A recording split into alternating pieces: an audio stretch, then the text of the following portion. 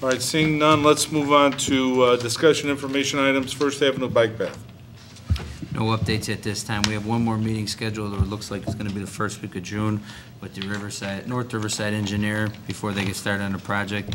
I did clarify to them I wanted to go over a few points. The board wanted me to just make sure all safety angles were looked at in regards to the First Avenue Bike Path. I also communicated with them that the Board of Education is willing to support some of the intersection improvements and throughout the bike path that need to occur in order for the bike path to be installed, and that we will be budgeting some money in the FY17 budget to contribute to the project.